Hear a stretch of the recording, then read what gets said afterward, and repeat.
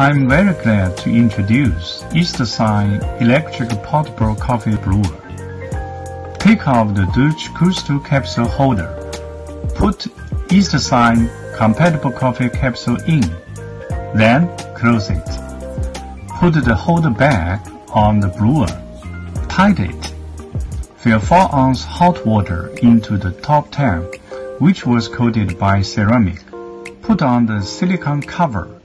Move the brewer onto the cup. Press the button with 2 seconds long time.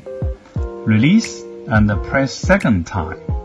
The top light lighting. The hot coffee with oil comes out.